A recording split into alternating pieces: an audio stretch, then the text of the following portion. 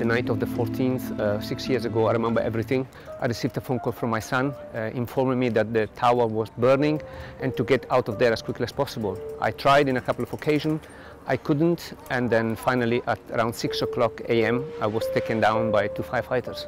Sono la mamma di Marco, sono passati 6 anni. Il tempo è sempre rimasto fermo da quella notte maledetta. Il dolore che ci hanno causato con questa tragedia è immenso.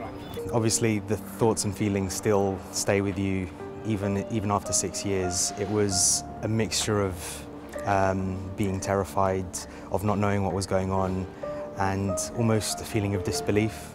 That fear has now turned to something more positive, where we are trying to effect as much change as we possibly can. I initially left the kitchen window open. Why did you do that?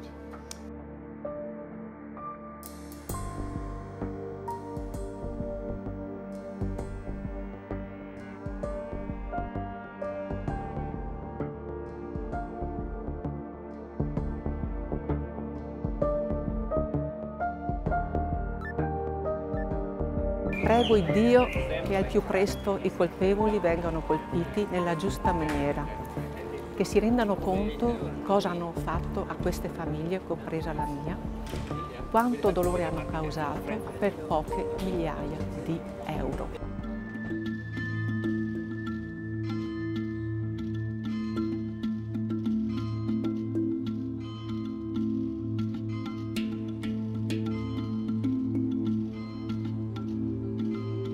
We want the government and whoever is in charge to take things seriously, to change laws and regulations about buildings, contractors and the industry in general, to act much quicker than what they've been doing so far, to put a stronger political will into it. We can never allow a second Grenfell like this to happen again. Those 72 lives that were lost in vain. These people did not deserve to go through what they did that night. We experienced the pain that we did that night, and it is only through our pain that we know that we do not want others to go through that same thing. And every step that we take towards that is a step in the positive direction.